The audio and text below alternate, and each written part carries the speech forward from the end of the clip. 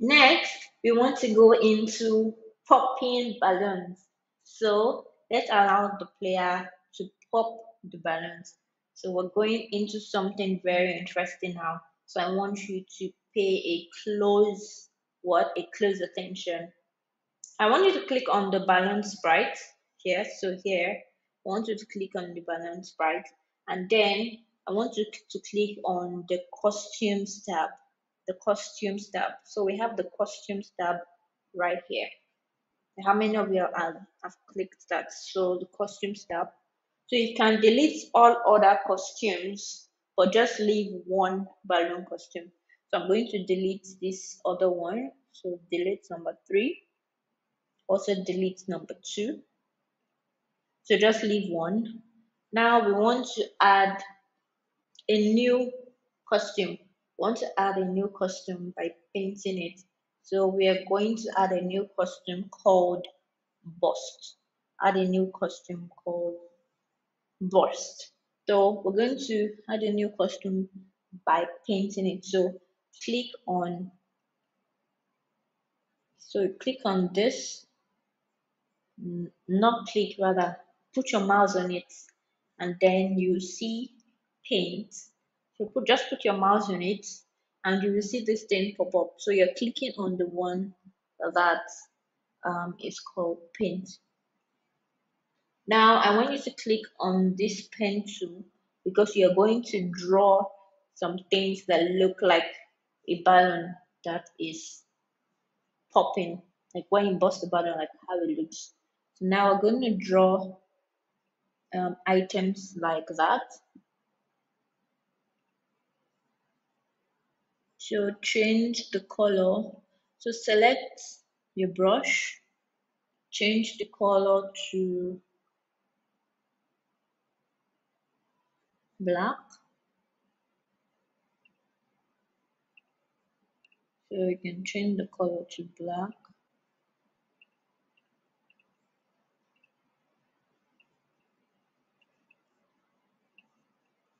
Yeah, so just move everything to the left to change the color to black.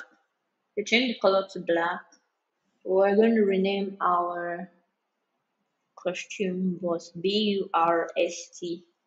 Then let's draw. Let's try to make our pen, let's say 5. Now let's draw. So we're drawing just some random marks. Um, so I need my eraser here. So we're drawing some random marks that show as if something um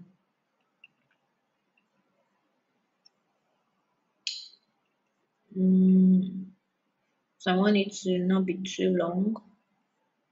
Okay, so random strokes.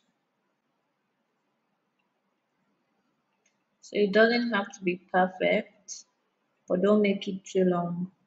Random strokes. So you're drawing it with your mouse. You're drawing with your mouse.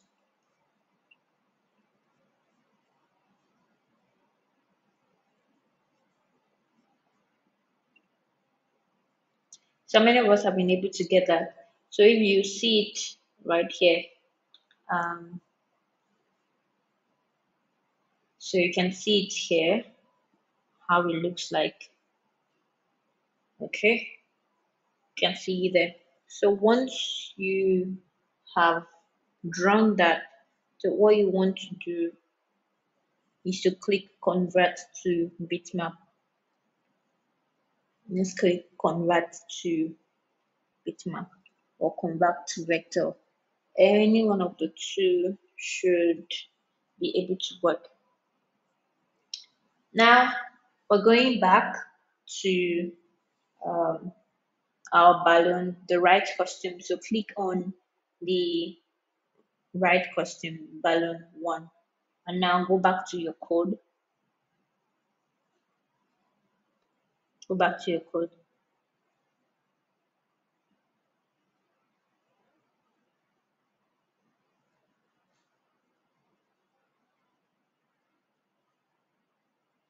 So if your code is like this, right now, then you are in the right direction. Yeah, in the right direction. So what do you want to do next? We want it to be like when we click on a balloon, it should change costume to the bust costume. So how are you going to do that? It has to do with looks. So we're going to change something in the looks. So click on looks, and then we're going to look for switch costume to boss. Switch costume to boss. This, and we're going to bring it under when flag clicked. However, yeah. So, however, this one that we're going to have here is switch custom to balloon 1A. So when flag is clicked, switch your custom to balloon what? Balloon 1A. Switch your custom to balloon 1A. How many of us have done that? Very good. Now, I want to change something real quick, which is I want the pointing direction to come before this go to X. But it doesn't really matter. But yes, if you can, so did I do that? I separated the code blocks. Okay, so you can separate the code blocks like this and then rearrange it the way you want it to be. So we have when flag clicked, switch costume to balloon 1A, then point in direction, a random direction, pick between -90 to 180, go to X, pick random, -150 to 150, Y, pick random, -150 to 150, change the color effect by change the color effects by picking a random between 0 to 200, and forever move one steps if on edge, bounce. So that is where we have at the moment. To allow the player now bust the balloon, you need to add a particular code, which is the code I'm going to teach you right now. So you're going to click on events.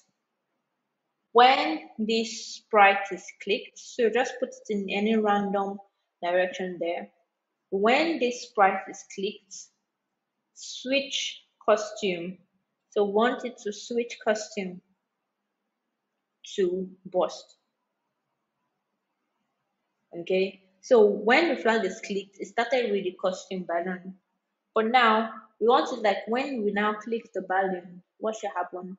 It should switch its costume to bust. But at the same time, I want it to play a sound. So let's go to sound.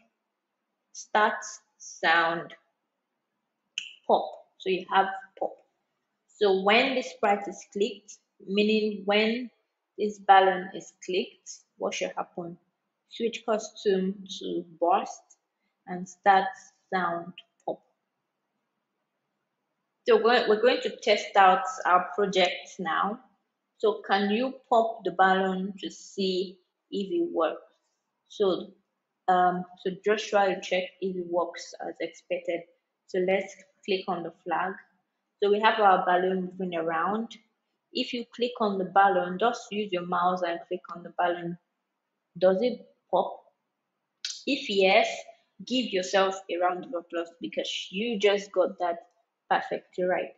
So the balloon is moving around. By the time we click on it, it pops and it makes the sound pop. It makes the sound pop. Now you need to improve on this code, even if you've gotten it right. So want to improve on it so that when the balloon is clicked, it shows the bust costume for a short time and is then hidden. So you see that right now we can still see the pop or the bust here like going or floating up and down. It should not be. So immediately I click on the balloon and it should pop. It should just show that pop for a while and it should leave and it should leave. So what we want to do is to go to events. We want it to wait for just a few seconds. Sorry, that go to control. We want it to wait for just a few seconds.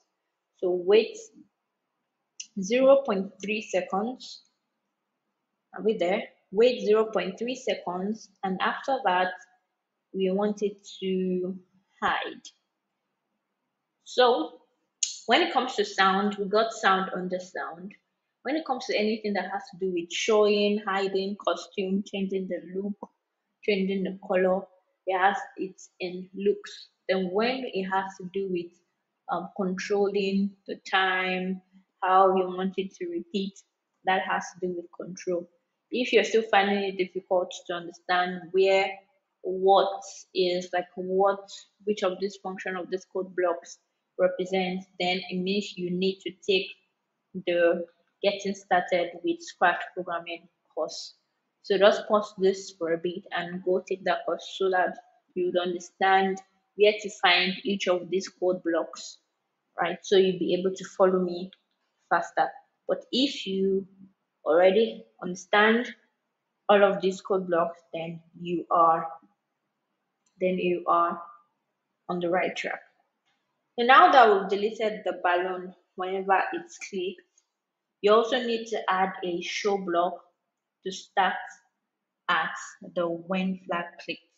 So now that whenever we pop the balloon disappears or it hides, then we need to specify when we want the balloon to show.